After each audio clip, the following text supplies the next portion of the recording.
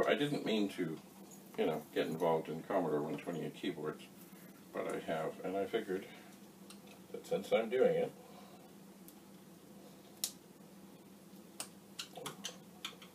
I have started it on the keypad,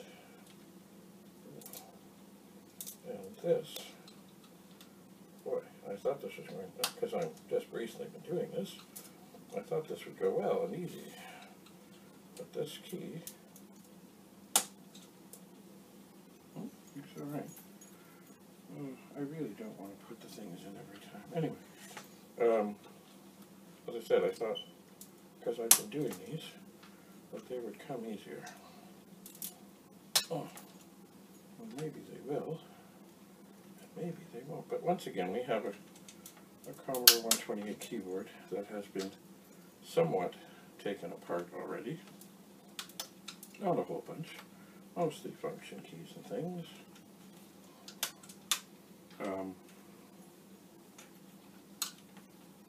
But it's filthy. It's different filthy. This one, it doesn't have as much fluffy stuff inside, but it's still filthy. It does have quite yellowed keys, mostly all fairly uniformly yellowed. And it seems also, oh, that one does not feel good at all. I think that one might have broken. Oh, maybe. Yeah, I think that is the first casualty. The plus key. The stem, it broke. It didn't want to go. And I was doing, you know, things just the same as I already had. Alright, let's see. I wonder if there's something extra going on here. Okay, that looks alright. That's a shame. Now see, if I didn't have spare parts, that would be a catastrophe. And I'm just looking at this, I'm not sure. I don't know how I would even get that out of there. See, the keys are not glued on, they just fit ever so perfectly. And when you pry ever so gently, and once again, when I pry, I try and get as much of an upward momentum or motion as I can, so that there isn't as much chance of something breaking. But things happen. Anyway, this keyboard is filthy, but as I said, different filthy in that it looks like it's got some red marker and such on it.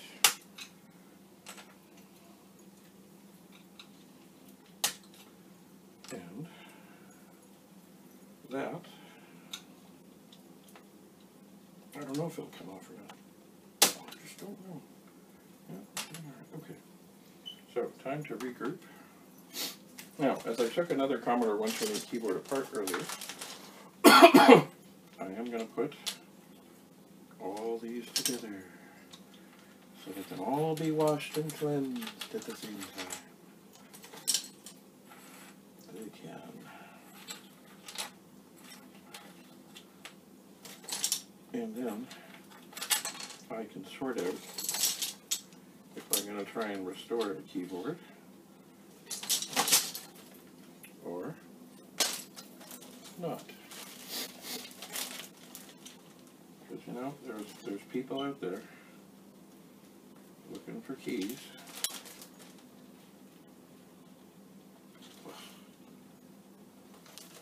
Because it only takes one wayward moment. Oh yeah, stem. Only takes one wayward moment and poof, the key is broken. Now, so, oh, I know what I've just done. Somewhere in here. Aha! Okay, this is the plunger. There will be a broken one in here. And I certainly have found part of a broken one. I should not have tipped them over. Maybe there's one. Aha! There's more than one broken one here. But only one has the part of the key sort of still broken off inside. Where did that come from? And where has the rest of it gone? Well, as always, before I send anything out, I check it over carefully. Maybe, it's possible one of these was already broken before I started this operation. I don't see any other parts, but definitely we have here one stem that is broken off in the top and one stem that is just broken.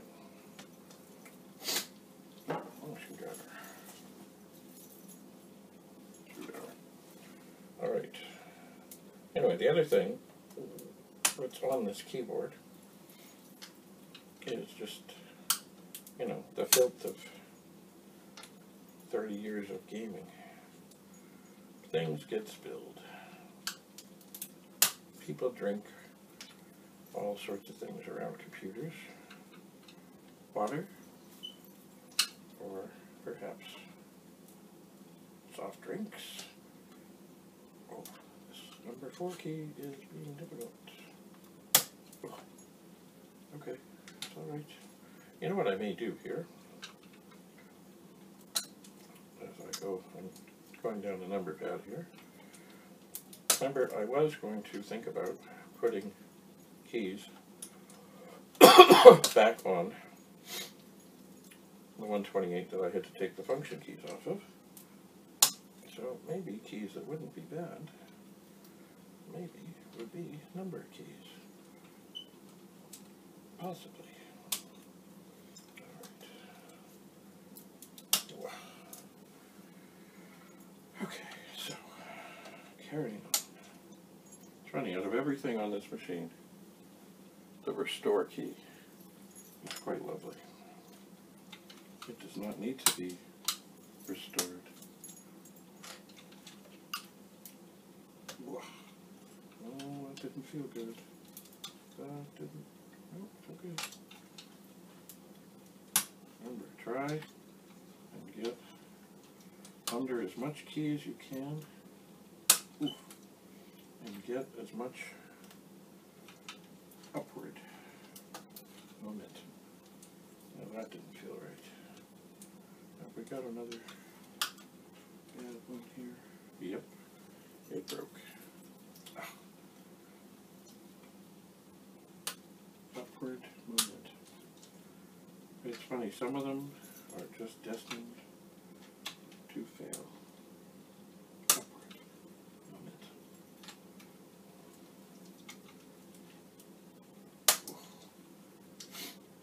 And it's funny, some that feel just fine.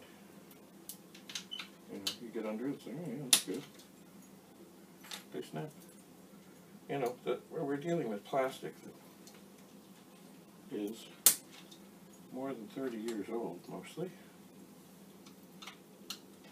And it's been in one place for those, you know, 30 years, unless they've been taken off before. These keys, ooh, now that's not feeling good. Not at all. Get it? Got it. Anyway, these keys have been here since the machine was, well, since the keyboard was put together, which was probably even before the machine was assembled. I don't know how Commodore did it. Of course, they liked vertical integration, so they probably had the same company that built all the keyboards. Maybe, possibly. But you know, they would have been assembled, and then, unless there was some reason to take them apart, they would not be taken apart. They would not.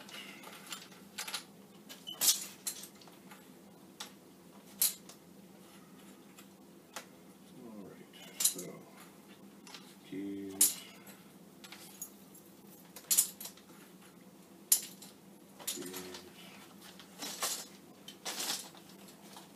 Springs and plungers. Okay. And the springs. It's funny, you know, the springs, they like to get all joined in together, and they can spring if they feel like it. Excuse me. Alright, springs, caps, plungers, and another broken one. Dim, dim, dim, dim, dim. Now, the other thing, even if you have a broken plunger, the actual rubber pad, or the little fingers that come down, ooh, they can be removed and saved. It's just a little pull, twist, twist, pull, twist. There. Beauty. We'll put that in there. Now, is it likely we'll ever need one of these? No. But then again, you never know. I didn't think I was going to break any keys taking them out. Things happen.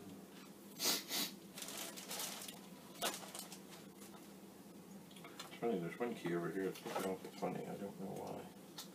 Maybe it's missing the spring. Alright, so another filthy keyboard. We're on to the return key, which will be, it has the wire. So we're not going to get it off yet, but we'll get it released.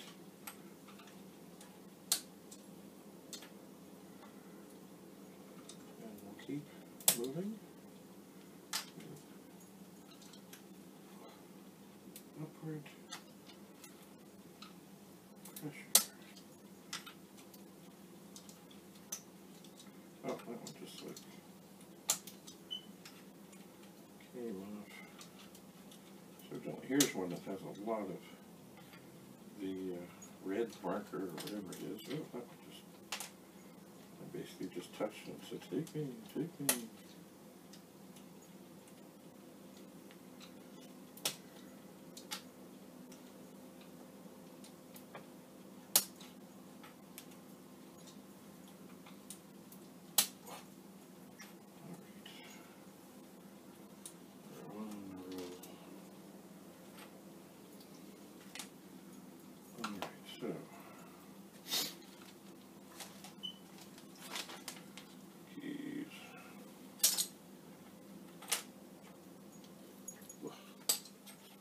It's funny, you know, long ago, at the T-Pug office, you know, we were using PETs, of course, to record everything, and there was something about the keypad on the PET that was, for the person who was entering in all the financial things, there was something not working well in terms of just the key placement. So you know what we did?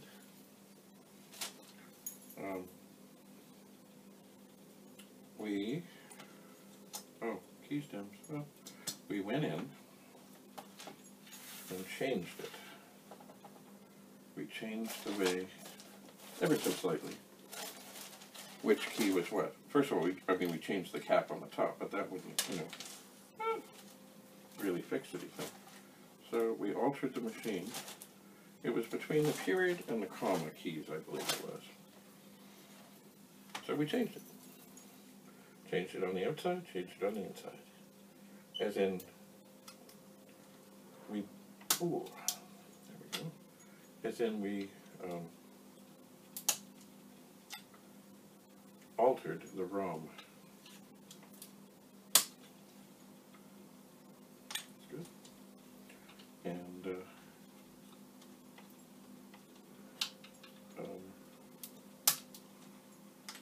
it went great. And I don't know where that pet ended up, but somebody, somewhere, unless it's been scrapped, and it could have been, has a pet that, I can't say it's unlike all others, because somebody else might have done this. Ah! Sometimes they will fly off. But anyway, there is a slight difference. Oh, that one broke. I'm sure of it. I'm sure of it. It broke. Ah! Darn, darn, darn, darn, darn. It's funny how you just get to where they're just flying off and then... Nope. Ooh. But these keys, these ones also, they seem to have an extra layer of crud. Like something spilled here, so who knows, maybe something got up inside. I don't know. But when you consider all these things and how old the plastic is and everything, certainly at some point something might not be happy. And finally, of course, the Commodore key, and it worked fine. Alright, so more springs.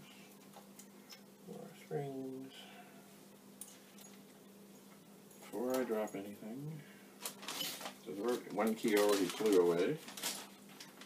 Let's get the keys in. Now, of course, what am I going to do with the keys that are broken, which happens to be the N, the O, and the plus? Well, I'm not going to put them in to the bag with all the keys and clean them and then have to go searching. Well, I think I will save them, because remember I said at some point I was thinking of maybe using some of these for other things, which I never have, and maybe I never will, but maybe I will. Ah! The springs are getting unruly.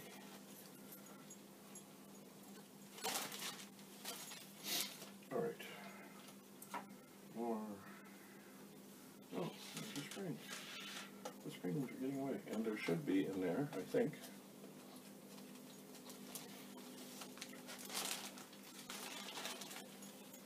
Another one of these suckers. There it is. The broken one. So I will steal the rubber foot. You just have to give it a little pull out and a little twist, and it will come out. And I will throw it in. Will I ever need it?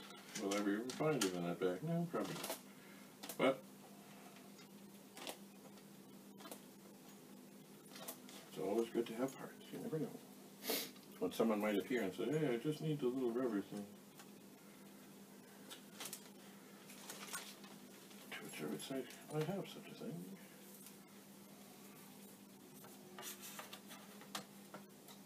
Alright, so now we're down to the space bar, which, remember, has two smaller, unique springs, as well as the regular. So, but inside the bag,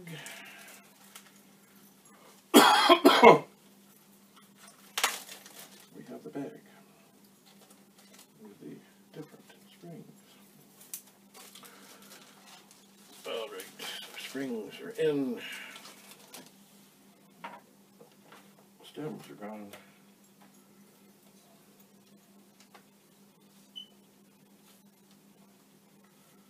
Now, it's funny, once again, even though you know what you're doing, sometimes something likes to challenge you. There we are. Spacebar. Ooh, filthy, filthy, filthy, filthy.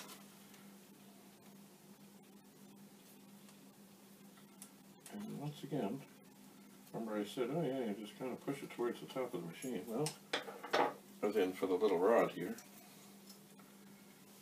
It's not happening. Oh, there it goes.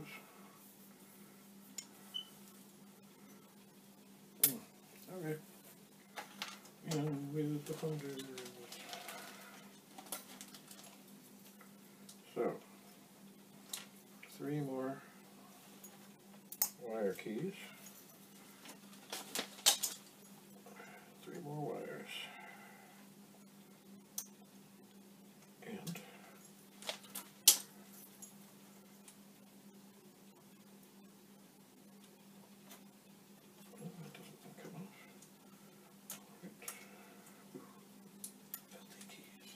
yellowed but filthy. Yellow. Awfully filthy. Oh, what's that? Is that a broken stem?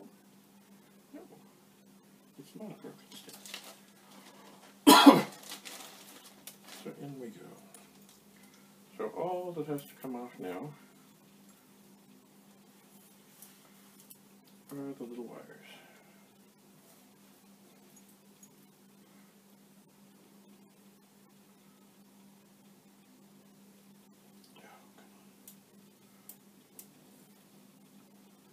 Okay, these ones, it's funny, the other ones look like you just had to push them forward. This one looks like it needs a little downward pressure.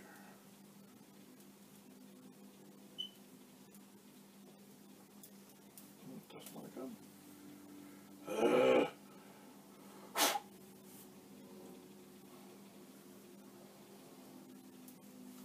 What is going on here? I just did this.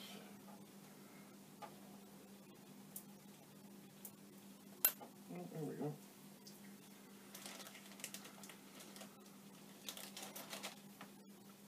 Try again. Okay, good. Oh, okay. So now again, we have the dirty, ugly, not as dirty as the last one, but dirty, ugly base of a Commodore 128 keyboard. Okay. So I think I will try, as I said, to clean those up. I think. Now, I do have, excuse me, I have broken keys and parts, which will never be any good to probably anybody. But, you know what, I'm going to put them in a bag. If nothing else, I can use them to demonstrate how they break, or what they look like when they're broken. And I will put them in with, no, I'll put them in with the plungers. And I will know that they are broken. So, I am going to clean these keys. Here it is,